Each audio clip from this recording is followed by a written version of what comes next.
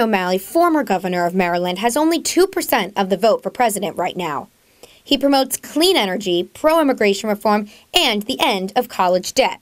But tonight, political experts say O'Malley has to shine or resign. I would certainly quit now while I could. Today in downtown Salisbury, voters are not in favor of O'Malley. I think that O'Malley, with his business policies, kind of hurt Maryland. So I feel like that won't transfer over very well in his presidency.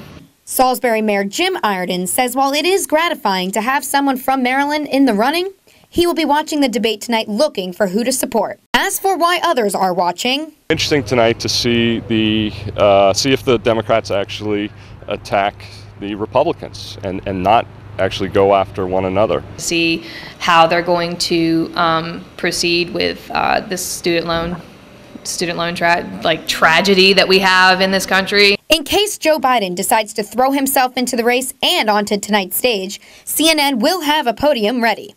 Chair of Sussex County Democrats Mitch Crane explains why Biden should not show up. He has not had an opportunity, as far as we know, to prepare for this debate, and it would also be, I think, discourteous if he just suddenly flew in there and appeared on the stage. If he decides to run, it'll be on his time. Crane explained to me inside today that it makes more sense for Joe Biden to hold off in jumping into this race until he sees how Hillary does in the first two primaries. I'm Allie Rosen, WRDE Delmarva's own NBC station.